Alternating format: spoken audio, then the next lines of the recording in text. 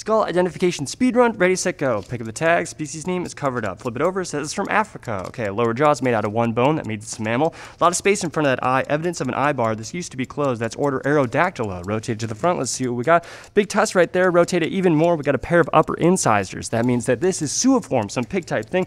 Let's take up that upper jaw and see what we're looking at. Okay, so take a look at those lower incisors. They kind of jut out right here. I'll flip it over so we can see it better.